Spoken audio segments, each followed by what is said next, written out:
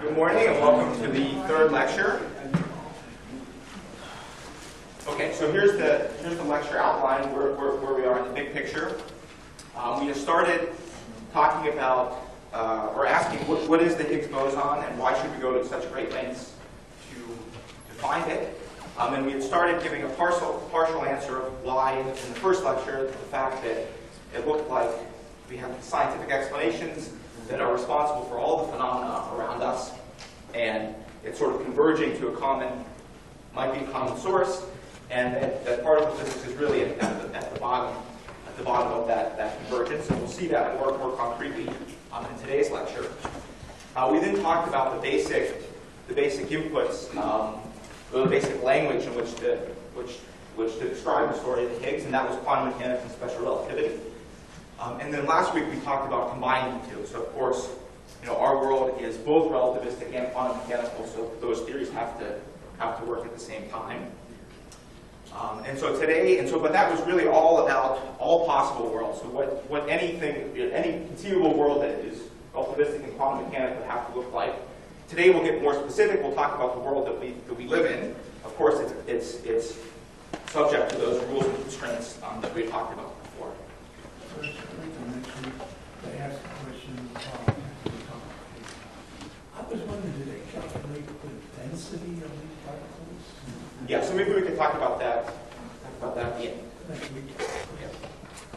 Okay, so the plan for this week is to talk about what the world actually is. It's the same sources here.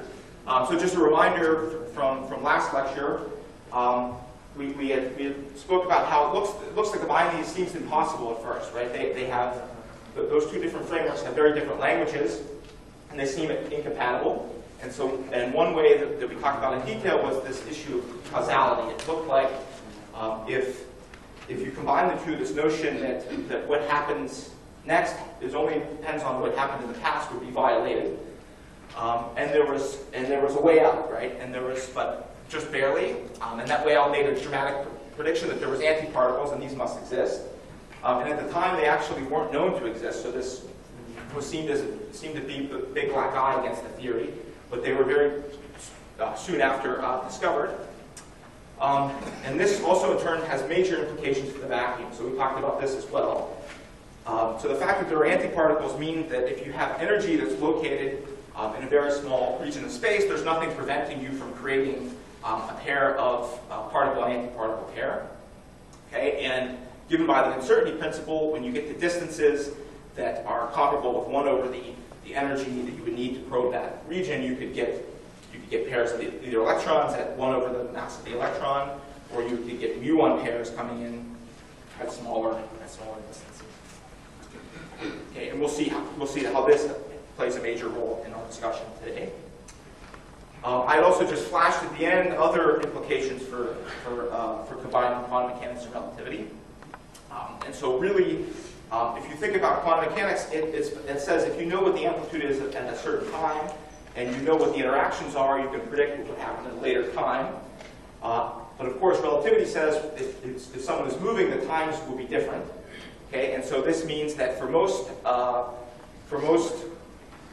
interactions, a moving observer would come to a different conclusion. Okay, that you get different probabilities for things to happen, which would be inconsistent. And so there's a way out. Basically, I didn't go through this, but the way to think about it is most interactions are moving observers would get different results, but there are a small subset of interactions that look the same to all observers. So if you only allow those types of interactions, then you can have both relativity and quantum mechanics at the same time. And the restrictions on those interactions are listed here. If you have particles that have integer spin, they have to be bosons. Particles of half-integer spin have to be fermions. And moreover, you can't just have any spins you want. So quantum mechanics told us that the spins had to be quantized. Combining it with relativity says that you can only have this small list of spins that are possible. And there's also major constraints on the type of interactions that are allowed. So if you have a notion of a charge, like an electric charge or other charges that mediate forces, that has to be conserved. Okay, and the interactions have to be local in space-time. And we'll talk about that in more detail today. And another thing is that you're only allowed to have certain interactions. Okay, so here this is bosons and fermions.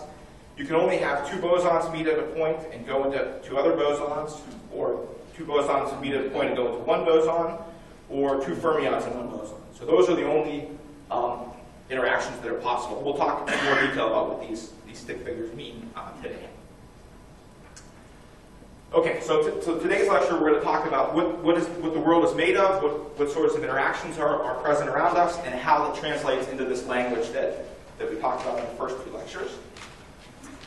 Okay, we'll start with just the stuff in the universe, or the world. So of course we know that everything is made of atoms, right? And we talked about this in the previous lecture. Atoms are made of electrons and nucleus.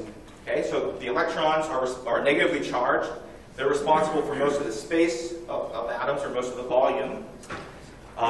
These are thought to be fundamental entities. Okay, so they really enter our theory, this quantum field theory, as fundamental particles, and there's been no sign of substructure to electrons that we know of.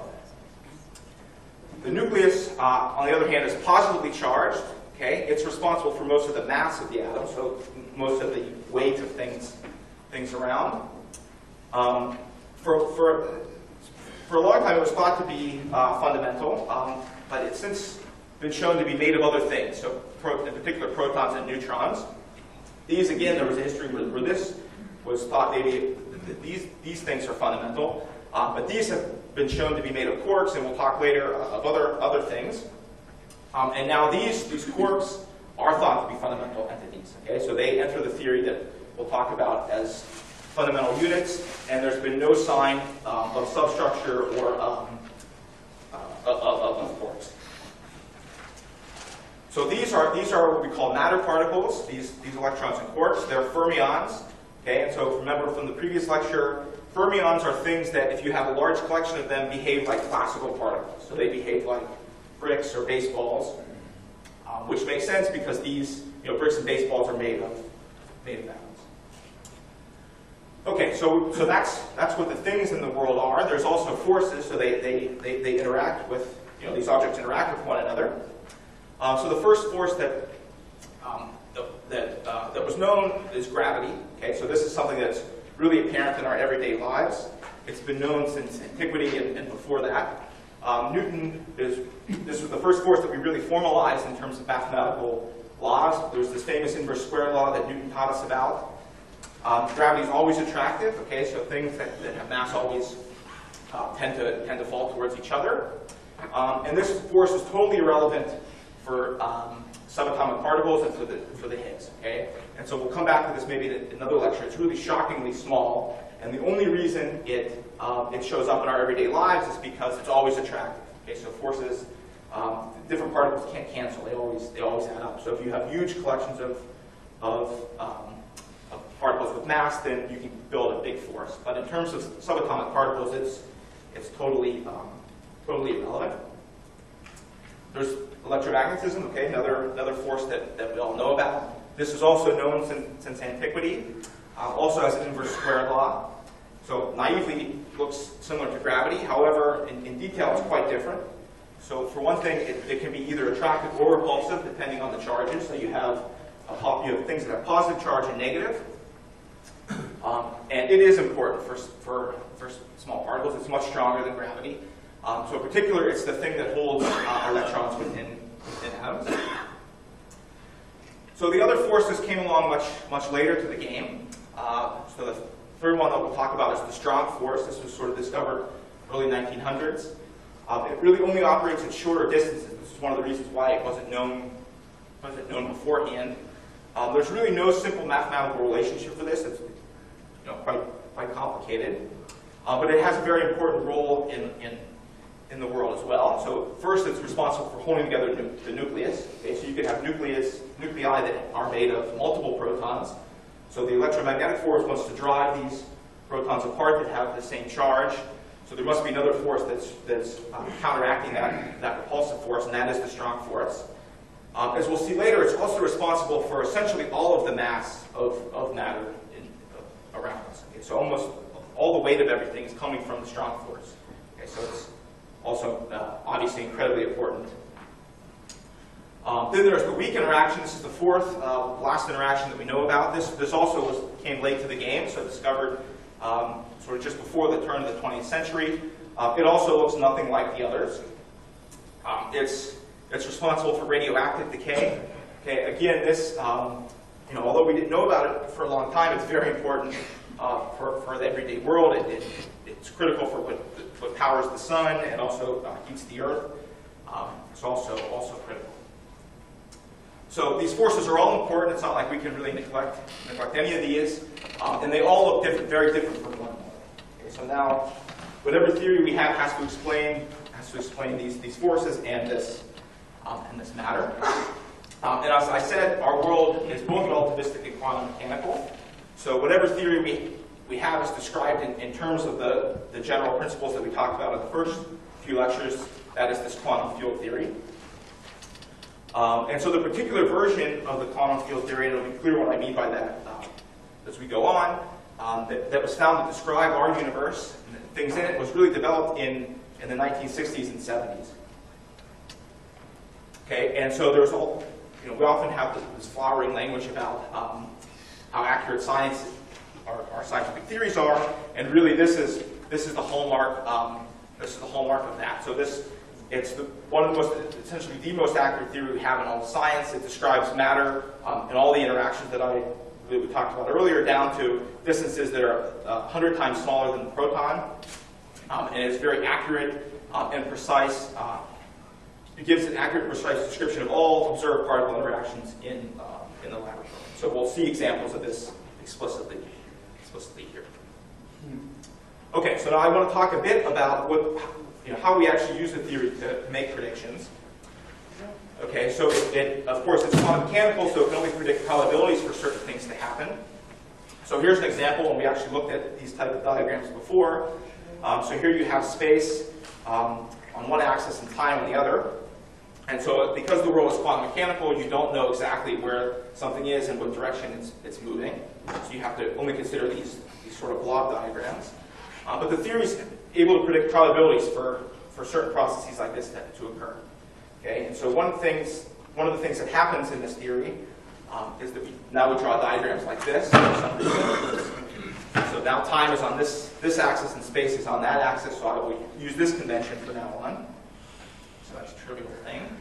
But so what we do is we draw these stick figure diagrams that are referred to as Feynman diagrams. So we'll talk a lot about these today. So it's hard to see this, but I think it'll only be on this slide. So what we do here is we show possible examples of what could happen. So the electron could move like this, interact here, and then go down here, emitting a photon.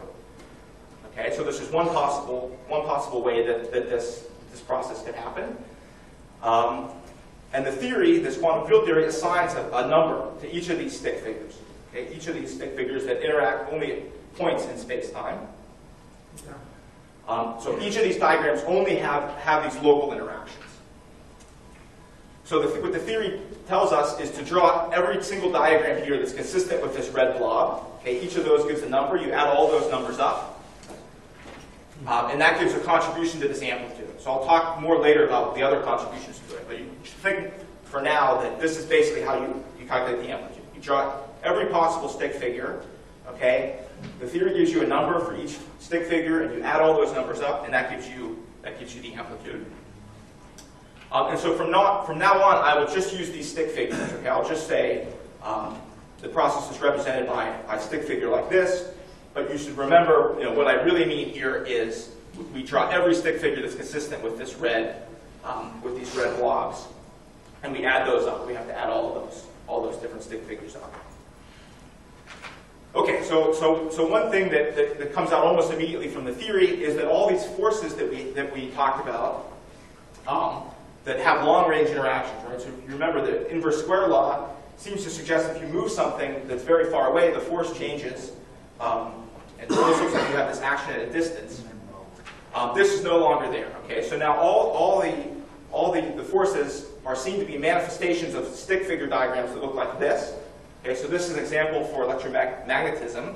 So the interaction of one electron, the electromagnetic force with another, comes about from the exchange of a photon. So from local interactions of one photon with another electron. Okay, and so we say that the electromagnetic force is really this exchange of the photon. Okay. So it turns out that this is the case for all the forces. So they all are seen to be results of these stick figure-like diagrams. So this is the electromagnetic interaction with the photon that we just looked at. The gravitational interaction would be the same thing, but there's another particle, the graviton.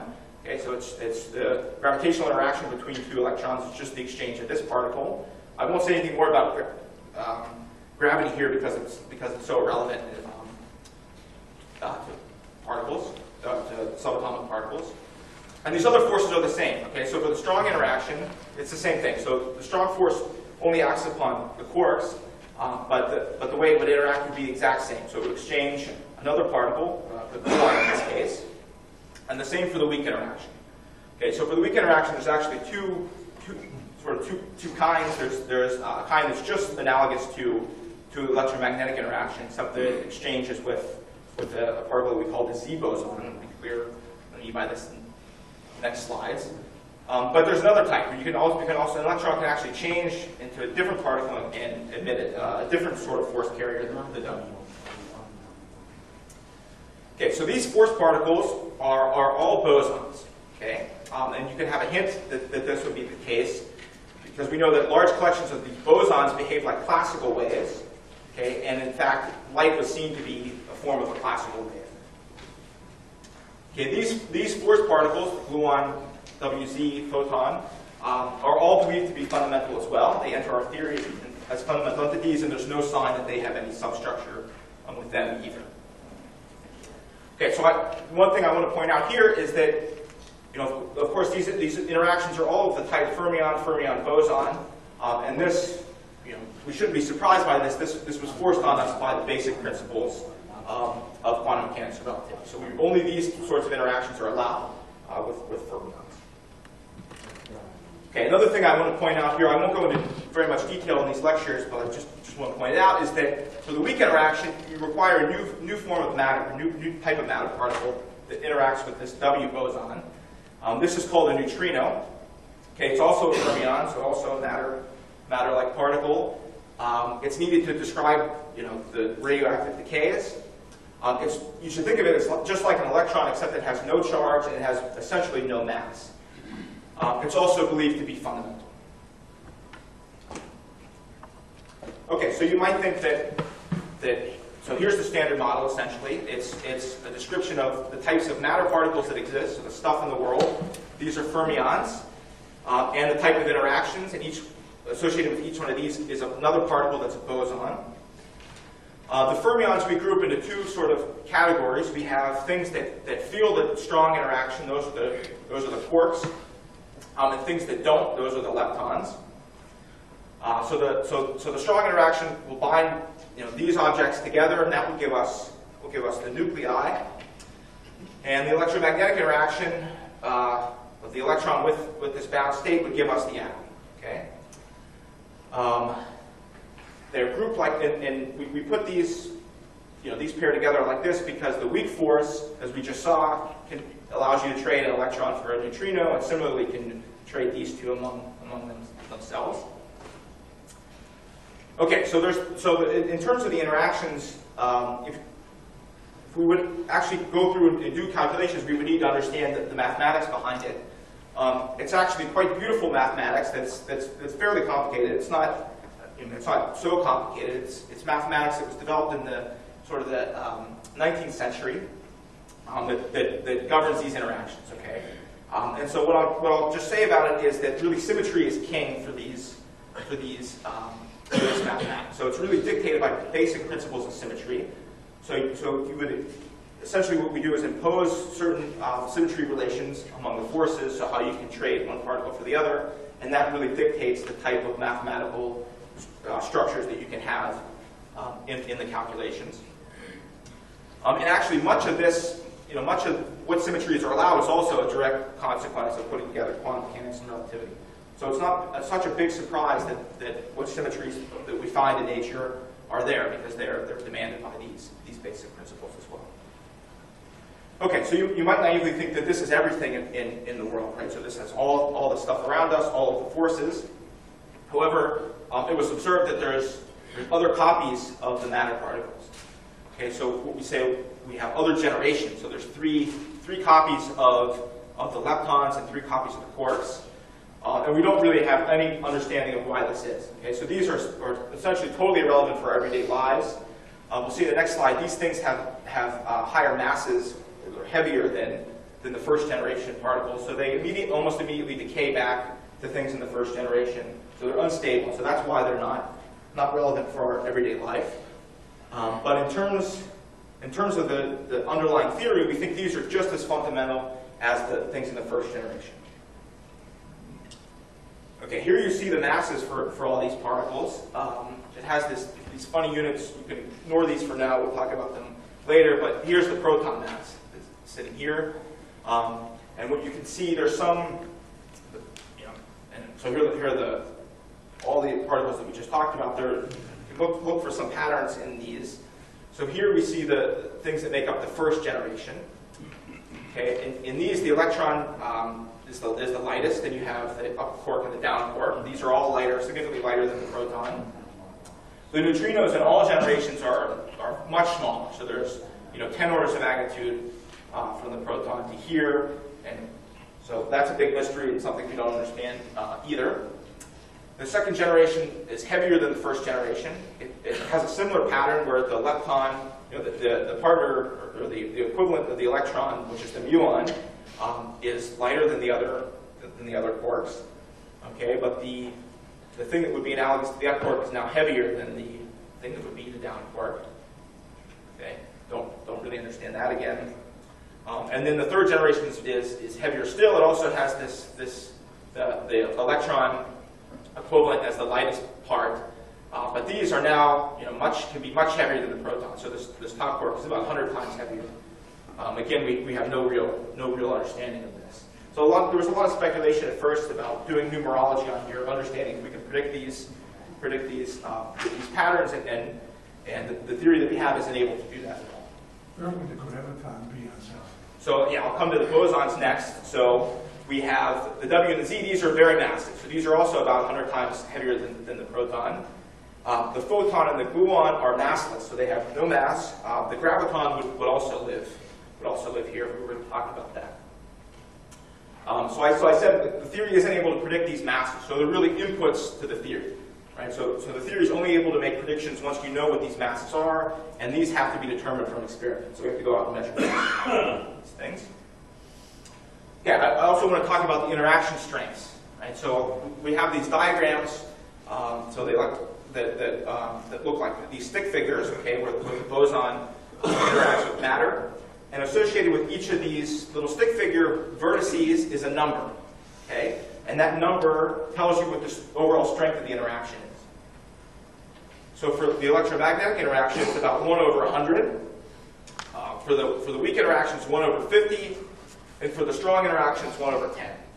Okay? So not only do the forces all look alike in terms of these little stick figures, the actual numbers aren't so different. Okay? And these numbers really set the overall strength of the interaction. And by that I mean, we'll see this next slides. It's really directly related to the probability for a certain process to occur. So maybe we'll wait to the end to do questions. Okay, so also these numbers are really input from the theories. Okay, the theory is not able to predict what these should be. So we also need to go out and measure these, and then we can use them as input for other calculations. Okay, so here's an example of how we might do that. So a diagram like this of an electron interacting electromagnetically with the proton would set the various properties of the atom. Okay, so for instance, the size of an atom is dictated by diagrams that look like this. So what we would do is we would measure those properties of the atom, and from that we can infer what this strength of this coupling would be. Then we can input that to other calculations. So example, here, how electrons would scatter with other electrons or with other positrons. Okay, so we talked very briefly at the beginning about how we can combine these stick figures to make predictions of or calculate what the amplitude is. I want to talk about that in a little more detail here. So again, we have these little stick figures that are pictures of what happens, but they're also well-defined numbers associated to these that are provided by the theory. So in particular, the theory says for each of these vertices, we have to put in this coupling strength, actually the square root of that coupling strength. And it also gives factors for each of these lines. Okay, so there's a numerical functional form you put in for each of these lines. You multiply all that together, and that gives you the number for each of these diagrams. Okay, and of course you need to remember that we have to, it's not just one stick figure, we have to think about the red blob, so we have to add all the possible ways that these can be connected. But I alluded to the fact that this is just one contribution to the amplitude. So to get the full amplitude, we have to sum all the numbers from all diagrams. And so the other diagrams look like this. So they're the same stick figure forms. They have the same vertices, except now there's these loops within the diagrams. Okay, and so it's really, to get the full amplitude, okay, this is the thing that we square to get the probability, we have to add diagrams that have no loops, plus diagrams that have one loop, two loops, etc. And so a couple of things to point out here. One is that here you see that this is the vacuum fluctuations I was talking about. Right? So here, this is really a picture of a photon being emitted at one point in space here, going to a different point of, traveling through an empty space and hitting the electron at a different point in space. And here what's happening is that photon seems to be propagating through empty space, but it has some energy. Okay? It has some probability to convert into an electron and an anti-electron. Okay? Again, that's a direct consequence of quantum mechanics and relativity. Okay? And then the other diagrams have two of these loops. Okay? Another thing that I'll point out is the theory tells us that associated with each of these loops is a factor that you put in. Okay? So this factor is 1 over 4 pi, so this is like a tenth. And it also depends on inversely on the mass of the particle. So the contribution of heavier particles here is less likely. It contributes a smaller number. Okay, so really, in order to calculate this amplitude, or this thing that gives us the probability, it's an infinite sum. We have to sum, arbitrarily high number of loops. But in practice, only the first few terms are important. Okay, and the reason you can see that is that this term has 2 powers of this coupling. Okay, remember this is a number that's like 1 over 100. The things that have one loop have 4 of these vertices. Okay, so it's like 1 over 100 squared, so it's a smaller number. And they also have a smaller factor from this loop. Okay, so this loop gives a number that's also less than 1. Things that would have 2 loop would have even more vertices in them. They would have even more powers of this, we call loop suppression. So those give even smaller numbers. So in practice, in order to calculate this amplitude to high precision, we only need to ever include up to 2 loops, maybe 3 loops. But we don't have to worry about the fact that there isn't an infinite sum. But of course, in reality, these other terms are there. Okay, so that's one thing that the theory can do: predict probabilities for things to interact. It can also predict basic properties of particles. So I'll explain what I mean by that in the next slides. So an example of a calculation that you can do with the theory is to predict with the corrections to the z-mass. Okay, so here we have terms that have no loops in them, plus contributions that have a loop, many other loops. And this is a number that as I said, is associated to the mass of the z that we have to just measure from experiment. Okay, but there's other terms that have loops in it. And so again, this is a vacuum. This is really a vacuum fluctuation.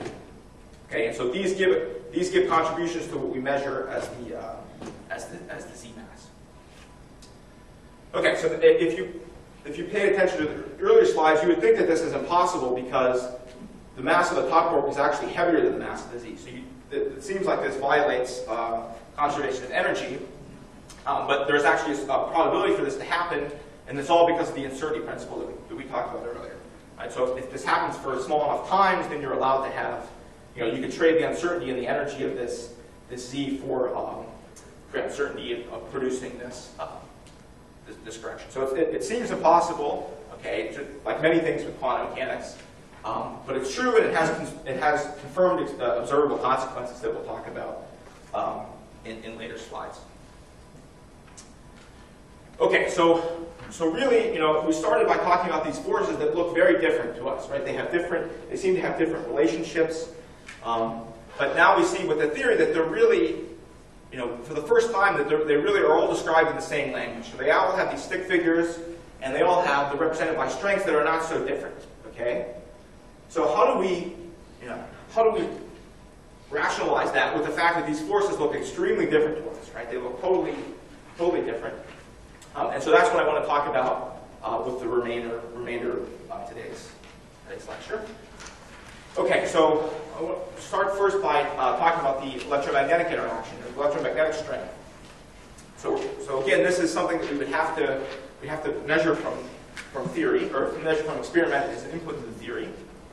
And so one way you could do that is if you have an electron that's sitting here. This is now space and space. So you can measure the force, electromagnetic force is a function of distance. Okay, this we give the inverse square law, and from that you can determine what this, or infer what this coupling strength is. This alpha that's associated with the stick figure diagrams.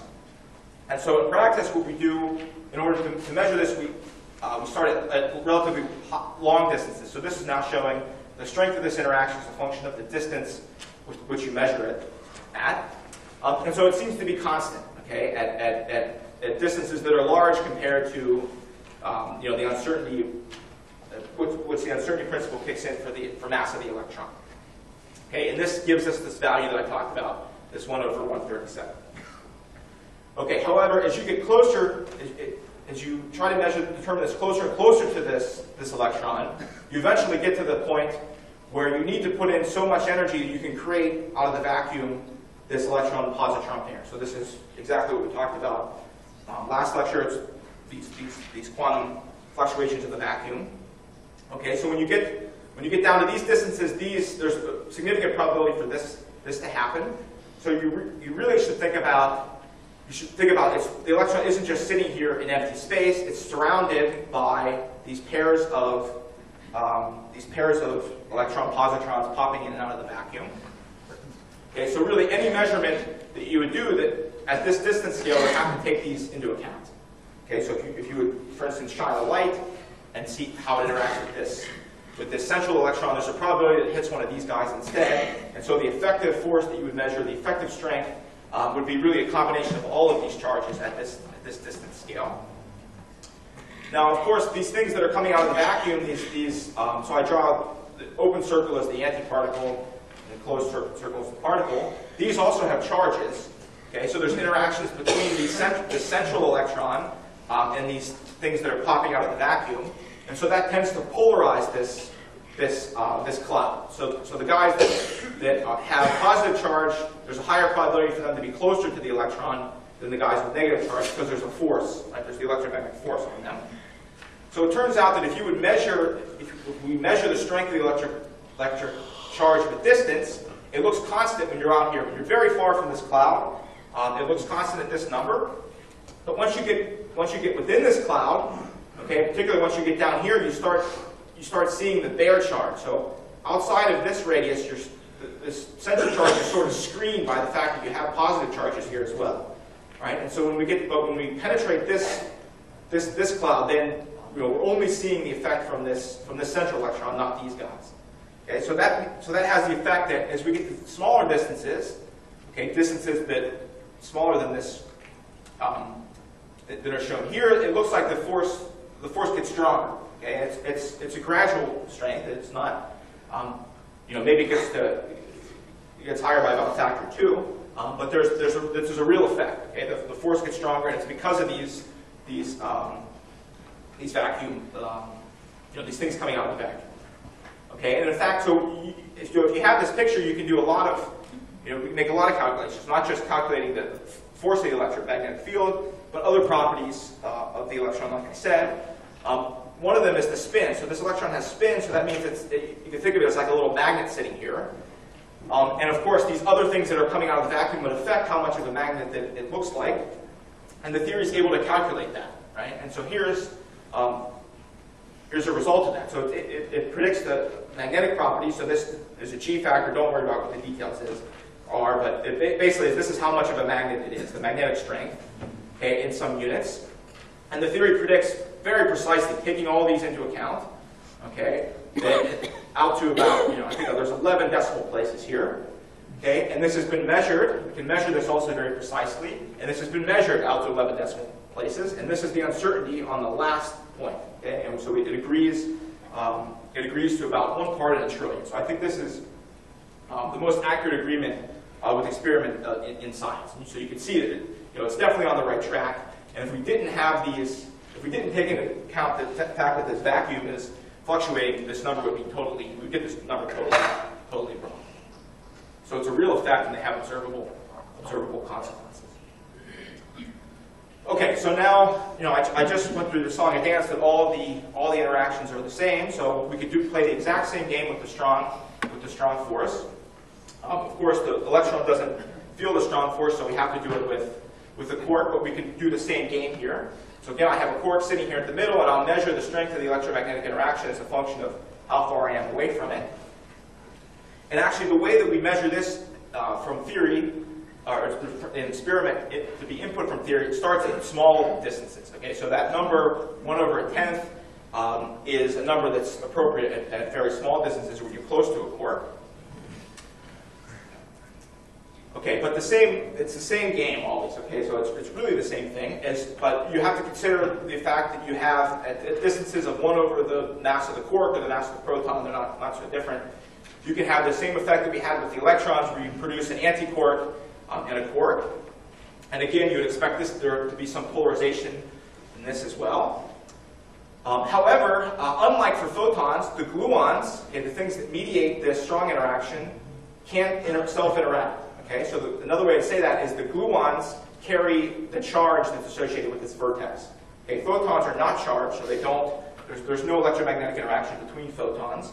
But for gluons, that's not the case. So gluons carry the strong charge, and so you have diagrams that look like this. Okay, and so remember, these are also consistent with our laws of quantum mechanics and relativity. These are bosons interacting. Right? So we're allowed to have 3 bosons or 4 bosons interacting. So this is really the difference. Okay, and this means that when you would measure this force as a function of distance, you have to include not only the fact that you can produce electrons and positrons, quarks and antiquarks out of the vacuum, but you can also produce these gluons and antigluons. Okay, there's an effect for this to happen as well, and so the theory has to include these. And so if you include those in your calculation, you end up getting a different sign. Okay, you get a different sign for how the force changes with distance. Now this is there's no real deep reason for why you get this sign. Just you do the calculation, it comes out this way. It has to do with the charges that are associated with these and the fact that you have these loops. And so it turns out that as you go to, remember with the electromagnetic force, as we went to larger distances, the force decreased to the value of 1/37. Here what happens is it starts at this value of 1/10, and as you go to bigger distances, it looks like the force is increasing. So the strength of this interaction here, this 1/10 at small distances, when you get to distances that are comparable with the size of the proton, it becomes much stronger. Okay, it actually gets to the point where it becomes 1. Right? So not only does it get big, it gets really big, and this has a lot of consequences to our everyday life. For instance, so this is really what sets the length scale of protons. Okay, so I'll just talk about that here. So we said a proton consists of quarks. So there's actually 3 quarks within a proton. Okay, but because you have these vacuum fluctuations, you should think of these loops, these gluon loops and quark-antiquark loops living in the proton. And at these distance scales, there's a very high probability for this to happen. That strength is high. Okay, and so this is the reason why we don't observe quarks outside of the proton. So if you were going to take a quark to bigger distances, the amount of energy you would need to put in to counteract this strength of this force is enough to create quark and antiquark out of the vacuum. Okay, so what we say is that this leads to the fact that quarks and gluons are confined. Okay? The strength of the interaction between them is so strong that if we would try to pull them out, we would have to put in so much energy that we could create them. You know, that there's a probability to pull them out of the vacuum, and because that probability is 1, it always happens. Okay, so we never see quarks outside of the proton or neutron essentially the same. Okay, and this is what sets the size of protons. Okay, so when this strong interaction becomes 1, or becomes, you know, the probability for you to produce these pairs out of the vacuum becomes 1.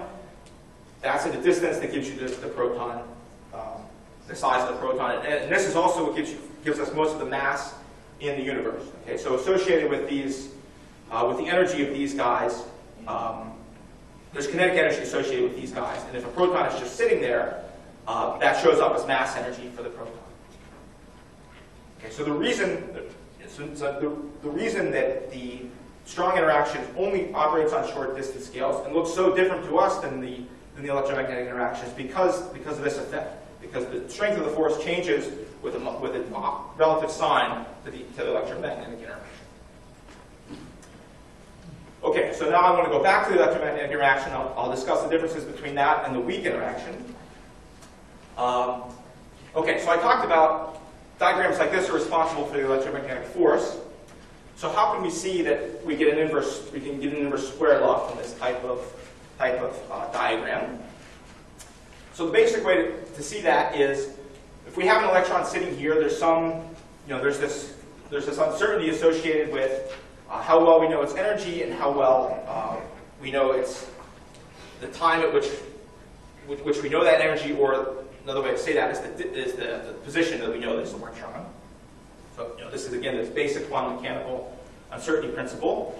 And so that is saying if this photon has an energy and a distance that is smaller than this basic bound set by quantum mechanics, there's a high probability for that to happen. Okay, so another way of saying that is if this photon has energy times the distance, so how far it travels, is less than this bound, okay, then it's not prevented by the uncertainty principle. Okay, and now we can write this in a different way. So this inequality can give us this inequality. The range of this photon is set by, again, these fundamental constants and the energy at which the photon has. Okay, this is the upper bound for how far the photon can travel. Now, of course, the photon has no mass, so it's really this energy. It's all from its momentum. Okay, none of it is from the mass. So this bound is set by the momentum that this photon has. Okay, so again, when this again from a diagram, it looks just like this. So this is saying that this upper bound can be arbitrarily large. So if this photon, if the momentum goes to 0, then this upper bound goes to infinity, right? And so another way of saying that is you can have a diagram like this where this photon travels very far, infinitely far, if it has very small momentum. Okay, that's consistent with the uncertainty principle, and there's a high probability for that diagram when you do the calculation. Now this, as we talked about in the first lecture, the force is associated with the change of momentum. So when this photon hits, you can think of it like when this photon hits this quark, it will give all its momentum to this quark, and we can interpret that as the force on the quark, right? And so when they're very far away, this momentum has to go to 0, and this force is getting smaller, okay? But it can extend to infinity, right? And so this is exactly what gives you the inverse square law, right? So the inverse square law tells us that the force, there's no upper limit to how far the force goes, but it gets weaker and weaker, right? So as this distance gets bigger and bigger, this momentum has to get smaller and smaller, and that means the force on the quark gets smaller. Okay, but this is exactly what we'd expect from the inverse square law. Okay, now for the weak force, we have a diagram that looks the same, right? So we saw this earlier. So you can have an electron that sends a Z particle to a quark, and it's exactly the same calculation. The only difference, and really the only difference here, besides a numerical factor here, is that the Z has a mass. Okay, so it's not massless like the photon. Okay, so let's do the calculation again. It's the same exact thing. So this, when this Z particle has an energy times a distance that's less than what you would expect by the uncertainty principle, there's a high probability for this to happen. So that means that this thing can travel a distance with upward limit set by 1 over the energy. But now here's where the difference comes in. Because this has a mass, the energy has the piece that we had before that was due to the momentum, but it also has the piece that's due to the mc squared of the z particle. So now we can do the same game. We can try to get, just as we tried to get the biggest possible distance for this photon, we can try to get the biggest possible distance for the z. So that happens. We can't change the mass of the z, but we can have this be this momentum as small as we like. When that happens, this term goes to, this becomes 0, but this stays there. Okay? So there's always this 1 over mc on this side. Okay, so that means, in effect, we can't. This doesn't go to infinity, right? What's in the denominator here doesn't go to 0 as it did before, and so that means that this weak force that's mediated by the z doesn't travel long distances. Okay, so it cannot extend to infinite radius with high probability, and this is what makes the weak force short range. So the fact that we don't see the weak force on strong distances is all due to the fact that this z particle has a mass. Okay, other than that, it's really the exact same interactions.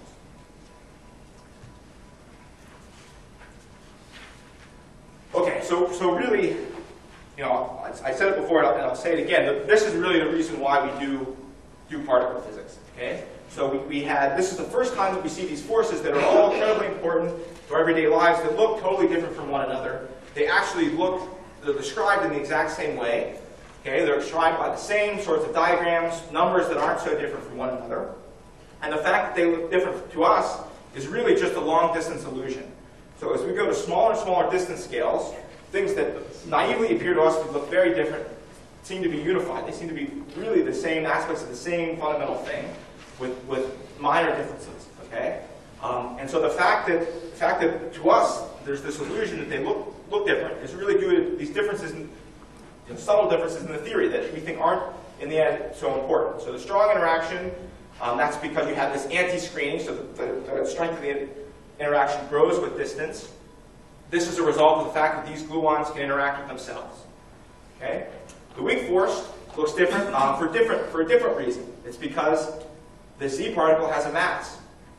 Okay, but when you get to energies where that mass is small compared to the momentum, that isn't important, and these really do look the same. Okay, so at short distances, so when distances are less than this mass scale, or the distance scale set by the mass of the z, these really start to all look the same. Okay, so again, you should have this picture of Newton's dream. As we go to smaller and smaller distances, things that are naively very different are being expressed in the exact same language and starting to converge in a common way. Okay, so that's what I said. This is the reason we build colliders. It's not really to find all these different particles. It's to understand. It's to see this unity in everything around us. Okay, and this unity is apparent on small scales. Okay, so just to conclude, so the Standard Model, it took its modern form in the 19th century. It's really this is the stage on which the Higgs boson will act. Took its modern form in the 60s and 70s. So since then, it's been really confirming the details of this and understanding what are the sorts of matter particles that are around. But really, the laws and the interactions were developed then. It is very predictive. So not only does it make a lot of predictions, it makes very precise predictions. So it says you should get to very high precision, and those precise predictions have shown to be accurate. Okay, we can also measure a lot of these things to very high precision in experiments, and there's always agreement. Okay, now it's also the thing that I should have stressed earlier is that if someone comes along and shows that the Standard Model doesn't work, they become famous. Okay, so there's generations of physicists since the 60s and 70s trying to break this. So trying to stretch it to its extremes, and it hasn't failed yet. Okay, so it's a really robust, remarkable theory. It gives us a consistent theory of the electromagnetic strong and weak forces. So all the forces that are relevant to subatomic particles, and so it's consistent as long as everything is massless. Okay, so as long as all the matter and the force carriers have no mass, this theory is consistent. Now, this is a big problem, okay? Of course, we just went through the song and dance. The difference between the weak force and the electromagnetic force is the mass of the Z. And it turns out that, in a real sense, if you have a massive, either matter or force carriers, you can see it more clearly with force carriers, the theory is inconsistent. Okay, and by that I mean when you calculate these amplitudes, you get numbers that are bigger than 1. Okay? And so that's a big problem, because if you square a number that's bigger than 1, you get another number that's bigger than 1, and that number is supposed to be a probability. Okay? And probabilities bigger than 1 make no sense. Okay, so this is a crisis. This is a serious problem. Matter has, not only does it have mass, it has a large range of mass, and mass is critical for understanding the things around us, right? If things didn't have a mass, we'll talk about this in detail in the next lecture. If these particles didn't have a mass, the world will look radically different from the way it looks, right? So the weak force will look exactly like the electromagnetic force, that you know. And so there's a serious problem here. This theory is inconsistent given what we know about the masses, these inputs from theory. And this is really where the Higgs comes in, and this is where we'll pick up next time.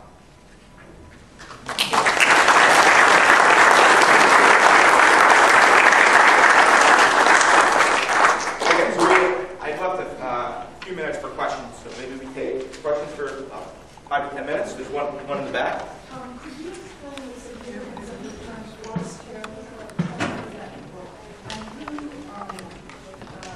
product is? Okay, so I'll repeat it. You can say if this is what you asked. So I think the question is, what is the significance of the term force carrier, and who came up with it? Is that right? So, yeah, I don't know. I definitely don't know who came up with the term, but all I mean by that is associated with each of the forces that we have. As I said, there's these little stick figure diagrams, and in those stick figures, one of them is a boson. And that boson we say is the force carrier. So by that we mean the electromagnetic force is a result of one electron sending a boson to another electron. And so in that sense we say it carries the force. I understand that, but I'm thinking in terms of the history of physics and chemistry, the idea that the focus is on the particle and not on objectively on the force, as it was in previous generations. Yeah, so really the emphasis of particles came into the game when we combined the quantum mechanics with relativity. So that was the first time where it was really forced upon us that it had to be a particle. I don't know so much of the history of this. I'm happy to look it up for you and find that. I know Steven Weinberg, one of the guys where I'm taking a lot of this, has a wonderful book about the discovery of subatomic particles, where he really goes into detail about this. I think it's I'm presenting this as a very clear, obvious picture. This was very confusing, especially in the mid 20th century. We discovered the photon. It wasn't clear how it fed in with the rest of the theory, but he does a really good job of saying how this was all sorted out and what we actually, how we now think of these things. So in one of your first slides today, you have a remark that says that the strong force is responsible for nearly all the mass of matter. Yeah. And so I want to ask a question revolving around that. So from a classical concept, I think of mass, of the mass of a bowling ball as opposed to a golf ball, is larger because it has more of these particles that are uniform in some sense at some basic level. Right. And that would suggest that the mass is a property of the particle itself. And then I read something by one of the architects of quantum mechanics who says that mass should only be thought of as resistance to acceleration and nothing more.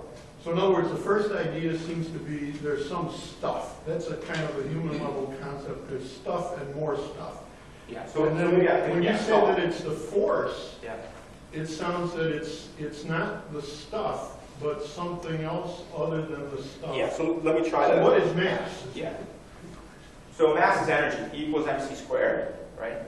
And so the reason, the difference between a bowling ball and a golf ball is the bowling ball has more more protons in it. Okay? Protons make up most of the mass. Bowling ball has more protons, so it is more massive. Now you can ask, where does the mass of a proton come from? Okay, so a proton, just sitting there, inside of it has these quarks whizzing around. Okay, and so you can think of the way to think about it is the kinetic energy of the quarks is inside the proton is a form of energy. Okay, and so the energy that the things that the proton are made of is the same as the energy of the proton. Okay, so but now of course, even if the proton is just sitting there, not moving, so the proton has no kinetic energy, it has the energy because all of these quarks are running around it. Okay, and so that energy we interpret as a mass energy. Right, so if you're only thinking about, of course, if you could go to really small distances, there is no proton. Right, it's really just quarks running around, and those quarks have kinetic energy. But when we think about it in terms of the proton, then we're ignoring those quarks, and it looks like almost like a temperature, right? And so it's the temperature of the room, the temperature of the quarks within the proton is giving it what we interpret as the mass of the proton. What about the W and Z? So the W and Z is different. So I said that most of the mass of everything in our world comes from the strong force, this kinetic energy of the quarks, and that's responsible for almost all the mass in our everyday life. The mass of the elementary particles themselves, that's not true. So you can ask, what you should ask is, well, if you said that these quarks aren't made of anything, so where does their mass come from? And that I'll talk about in the next lecture. Is this outdated now? I used to think that when the whole universe was a singularity, that there was only one force, gravity, and after the Big Bang, the other forces distilled from there. Is that still current thinking? Right. So the question is, when the universe was a singularity, how do these forces behave? So I don't want to talk about that at all, because I didn't talk about singularities. We'll get to that towards the end of the Yeah, I want to bring it up for this question, because I was going to ask then, if that is true, then how could Einstein be right that gravity is just a distortion of space and time, because there was no space and time, and yet there was gravity? Yeah, so these are really deep questions that we don't even have the I haven't presented the language to think about these yet. So the question is, how does gravity fit into this at very high energies? It's something that we need to talk more about the forces before we can get at that. And another thing I'll say is that there's mysteries there, so we don't have the exact answers to those questions yet. But I'll talk about this at the end of the lecture series. You mentioned a number of inputs to the theory that have to be determined by measurement of the amplitudes and masses of some of the particles. Is it expected that those will always have to be inputs, or are they expected that someday they might be outputs of the theory? Right, so that's a good question. So there's so something I was debating about going into was the fact that because we only have these finite number of interactions, right? There's only 3 fundamental stick figures. That means there's a finite number of inputs to the theory. Okay, so that means that we can actually measure, 20 numbers is enough to constrain everything. And so that's actually a remarkable fact. It didn't have to be that way. So it couldn't. If all the diagrams were important. So if 4 of them meeting at one point was important, and 5 meeting and 6 meeting, if they were all important, then we'd have to measure an infinite number of parameters, and it would be very hard to make predictions. So that's not the case. So there's only these 3 diagrams that are important. We have 3 forces. We have a bunch of masses. So in the end, there's about 20 numbers that are input to the theory that we have to measure. And so as far as the theory is concerned, these will always be inputs. Now, of course, if we come up with another theory that's an extension of the standard model, it's very possible that it can explain those numbers. So I'll give an example. When we thought that protons were fundamental, there we thought the mass of the proton was an input to the theory. Now that we think that protons are made of smaller entities, we think that we can calculate. There's a real sense in which we can calculate the mass of the proton given the masses of the quarks. Now, you can imagine a universe in which the things that we think are fundamental now are actually not fundamental. They're made of other things. Maybe those things have no mass, so we don't need that input from the theory, and we can calculate everything. So I think that there's definitely, it's a dream of especially theorists that there's no inputs needed from experimentals. Okay, because then they won't have to talk to us. But that's not that might be a goal for some, but that's not the way the standard model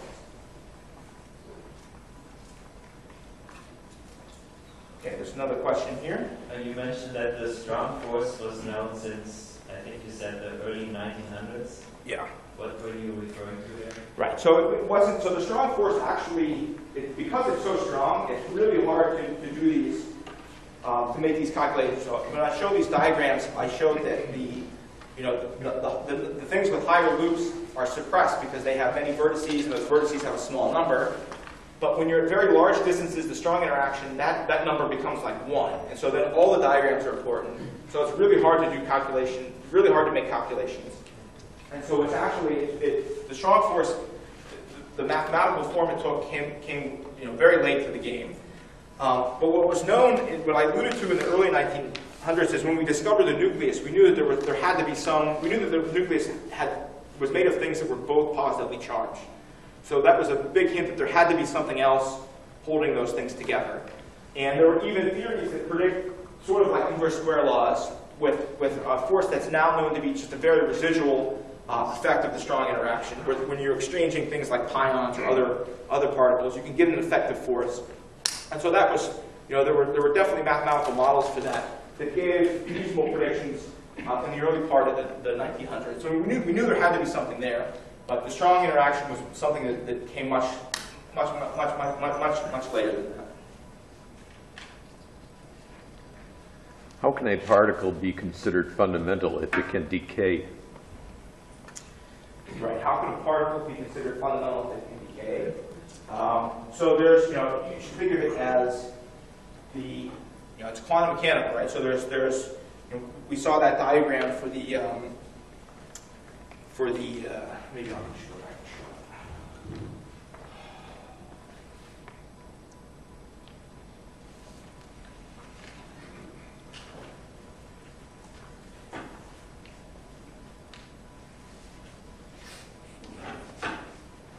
Okay, so there's this diagram. So this is really an electron changing form. Okay, so it's changing from an electron to a neutrino. As I said, that there's things called muons that look exactly like an electron. So there'd be the same diagram where this is a muon. And so what I could do is I could connect this end to an electron and a neutrino. Okay, so there's some probability that a muon coming along can turn into a neutrino, another neutrino, and an electron. Okay, and the idea is that if you have a muon sitting here, there's a probability for that to happen, and if you wait long enough, it will happen. And once that happens, it's very hard to go back because you need to put 3 of these together, right? There have to be a neutrino here, a neutrino there, and an electron there, and there's not a vertex for that. So these are things that can easily go one way, and it's hard to go the other way.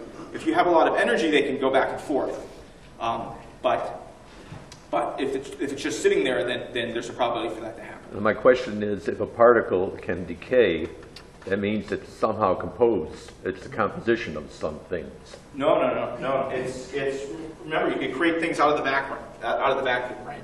So that it's not like it's not like this neutrino is within this electron, right? It's that there's an interaction here where you're really creating a neutrino and you're creating a W. So the thing that was an electron is no longer there, and now there's a neutrino and a W boson. Okay, but there's no sense in which inside of the electron these things exist. There's just a probability for this to occur. If the electron didn't simply disappear and the other two things appear, there had to be something continuous during the process. What is continuous there? So what's continuous is the energy. The energy is continuous. So the question is there has to be something continuous when you do this. And yeah, the energy is continuous. The charge is also continuous. So you can look at this and you can say, if this electron splits into a neutrino and a W, and this has a positive charge, this guy's neutral, this guy has to have a positive charge. So the conserved quantities are continuous, but there's no useful sense in which you should think of the electron as composed of these other things. Okay, so maybe we'll take just 2 more questions and then. Just got one question. How do you get, say, oscillation into this scheme?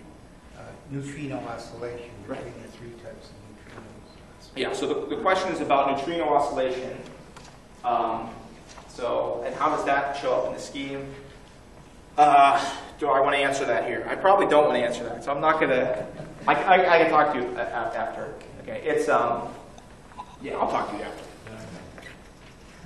So maybe one more question, and then we can then go. Just one quick one. All these diagrams, these particles are changing into other, these things are changing into other things. Boson, for example.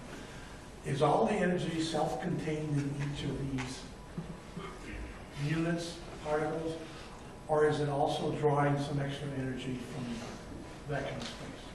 Okay, so the question is about energy. Where does the energy live in these diagrams? Is it contained within the lines? And so remember, these lines are sort of, you know, ways of thinking about what's happening. Really, you should think that there's these fat red, those fat red diagrams that I had. But yeah, I mean, when we think of if we have a particle that, let's take this example. If you have a particle that emits a Z and continues along, then this electron, after it emits the Z, has less energy than this electron. So the energy is in the particle. So the particles have the energy. Now, of course, this Z can go along and give energy to the vacuum and create 2 other particles. But the energy resides, you know, in these diagrams in the particles themselves. Okay, so maybe we'll stop there. If you have further questions, I'm happy to talk to you after.